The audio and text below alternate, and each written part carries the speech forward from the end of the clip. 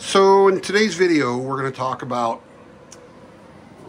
replacing the black bus bar and this bus bar, because there's only 4 connections on here. And we're going to be going to the 12 post bus bar. And I just put this red tape on there. It's just red electrical tape and black electrical tape. It doesn't come like that. But one of the things I wanted to tell you was, when I opened the box up, all these were pretty much loose. Before you throw the box away,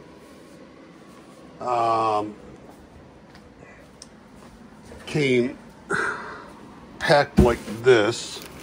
Before you throw the box away, there was, on this sticky part of this, there was some of the nuts and washer and lock washers in there. They came loose, so make sure that you have all of your, every one of these has a bolt, a washer, and a lock washer on them. Make sure you have them before you throw your packing and your box away, just so you don't throw those away.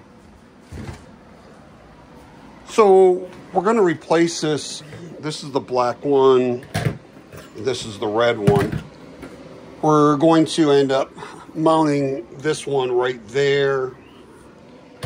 And then the red one we'll be mounting right there. So we'll still have them in the same spot. So we don't have to worry about readjusting our wires or anything like that.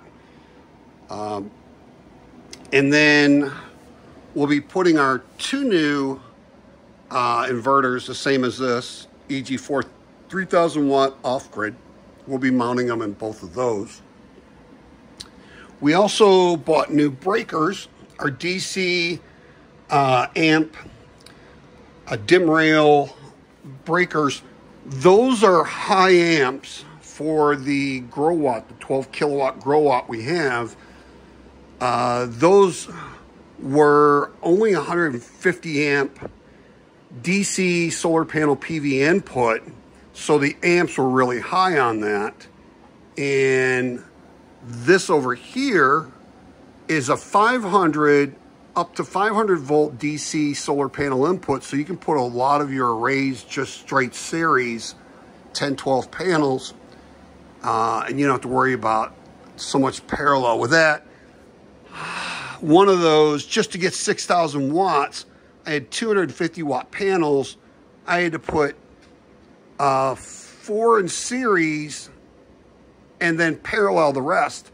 So I had 24 panels, so I had 6 sets of 4 in series, and then all 6 of those were in parallel. So it was really high amps. I mean, it was like 8 times 6. It was 40 some amps going through that wire.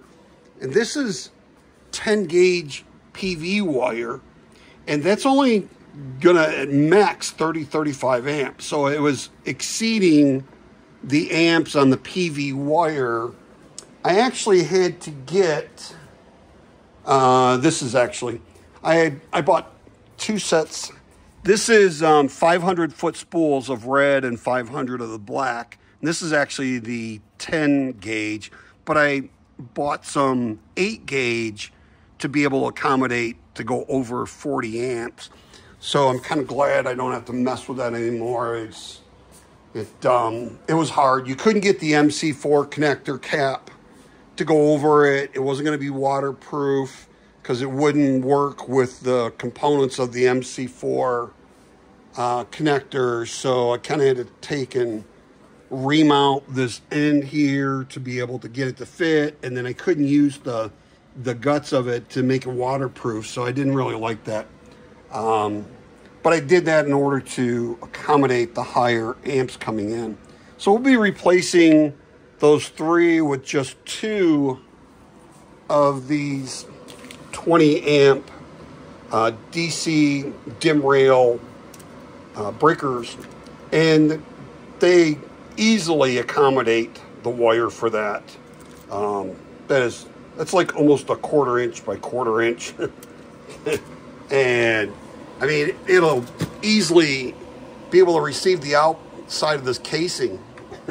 So I paid only like $12.99 for these on Amazon. Unfortunately, Signature Solar doesn't carry these. These were $89 $99, I think it was, for both sets. And like I said, it didn't have the black or the red tape on it. I just did that just now. So right now, with these 4 in parallel, I have 25 amps input off of each one of those into my breaker panel, main breaker panel. And that's off grid. That's not touching my grid at all. Everything that I have is off grid. I don't have grid power connected in any way, shape, or form to any of the stuff. So 25 amps output, 3,000 watt output, and it's 50 amps of inrush. So with 4 of these, the output is 100 amps, but the inrush is 200 amps with 4 of them in parallel. When we go over here and we add our 5th and 6th one on the wall, we'll be able to go up to 150 amps output and 300 amp inrush.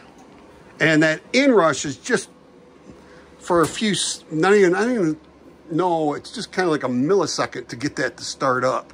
But this is a 200 amp panel on that breaker panel. So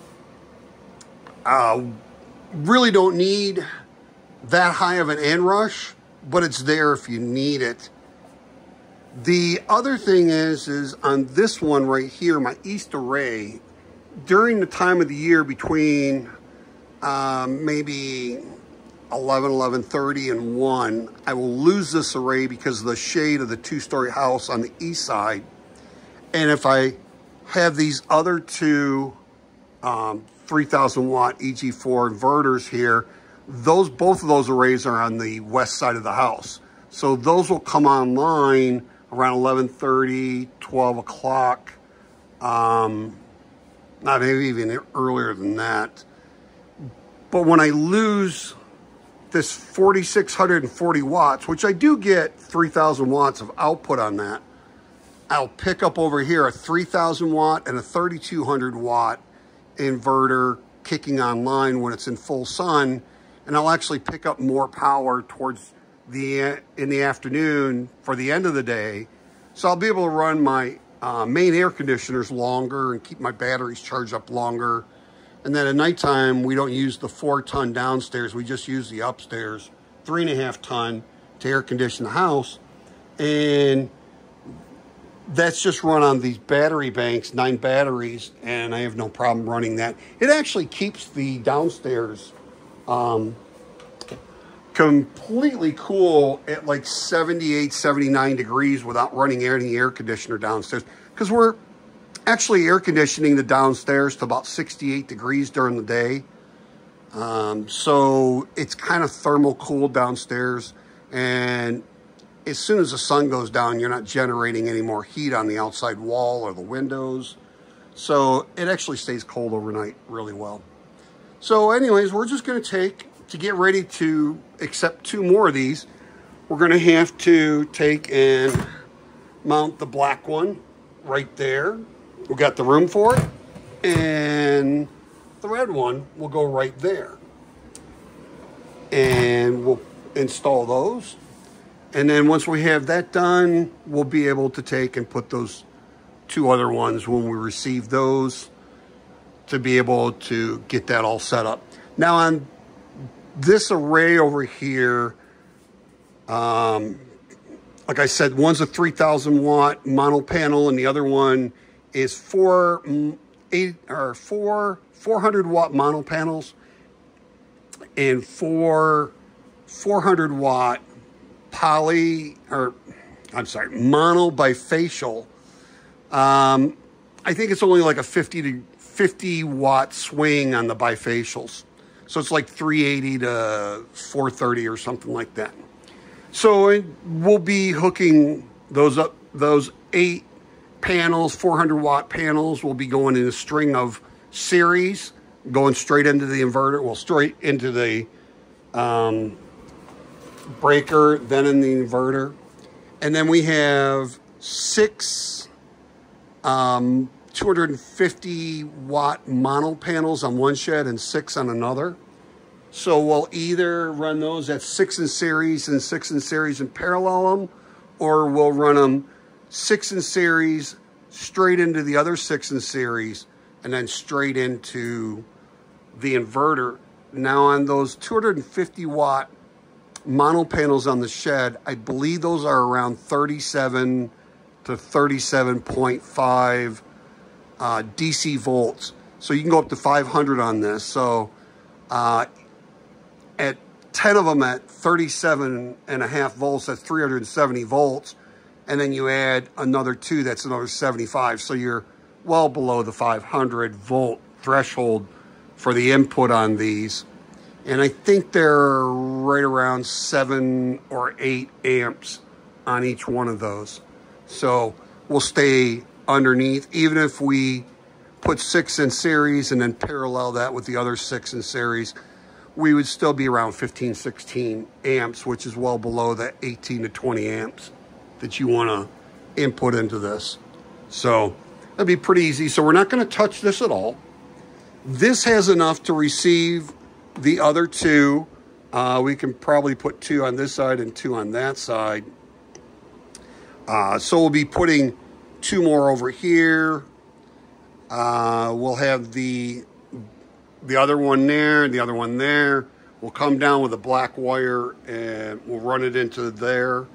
And then we'll come down with a red wire and run it into the side of here and then down on the bus bar. So we'll be able to shut down our battery on all those. Those 4 will shut down these 4 inverters for the solar, and then the 2 breakers that will be over here for the PV going up to the 2 breakers up here. We'll be able to shut down the solar panels for that. So really easy, but looking forward to getting these installed. I really love these things. They're only like 18 pounds.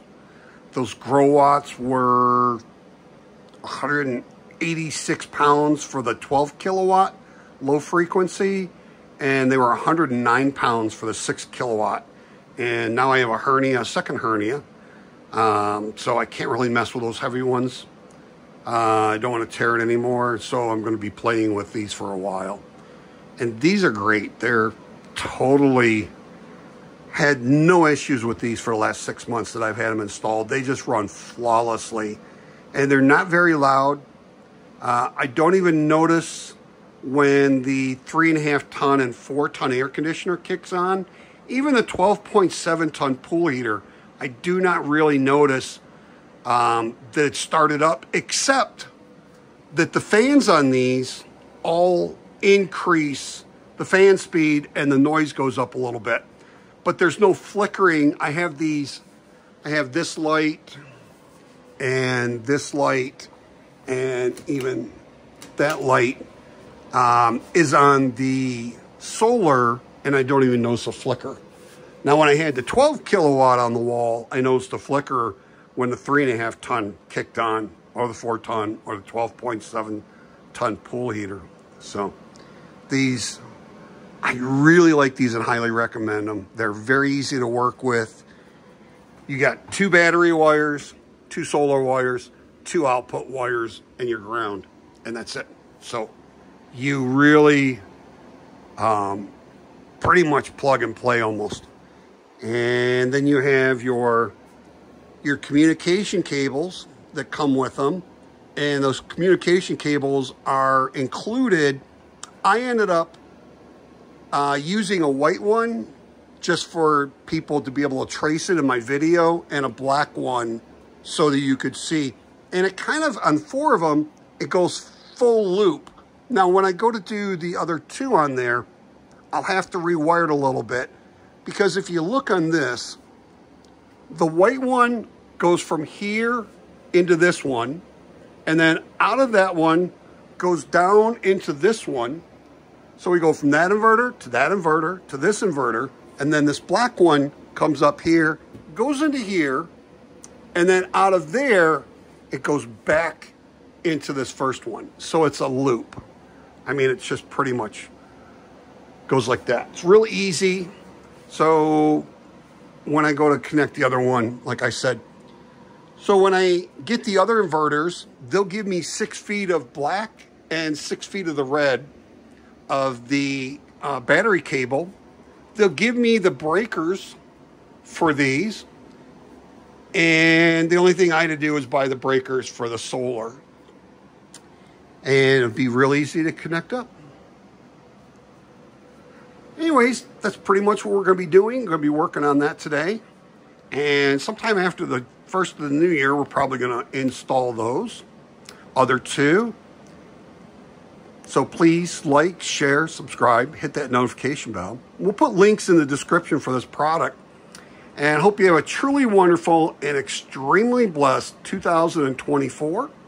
And going into 2025, hope you have a truly blessed 2025. See you in the next video.